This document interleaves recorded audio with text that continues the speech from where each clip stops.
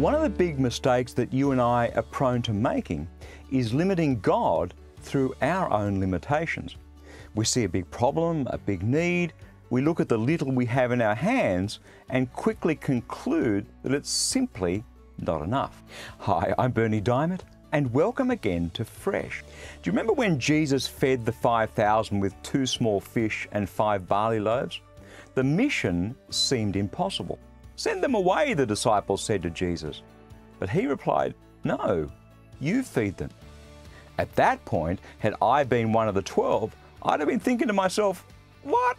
Are you crazy?" And the same's still true today.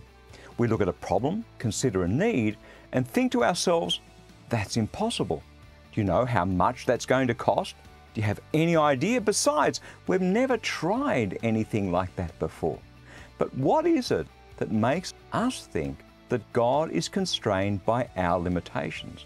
What makes us think that He didn't take our capacity or lack thereof into account in calling us to be part of one of His mighty works? Seriously, God is the one who gives seed to those who plant, and He gives bread for food. And God will give you spiritual seed and make that seed grow. He will produce a great harvest from your goodness.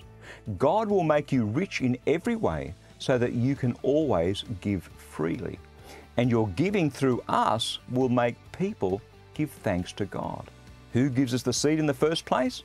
God does. Who makes the seed grow? God does. Who will produce a great harvest from your goodness? God will. In fact, He'll make you rich in every way so that what? So that you can always give freely. Don't limit God. Plant the seeds that He's given you. That's His word, fresh for you today.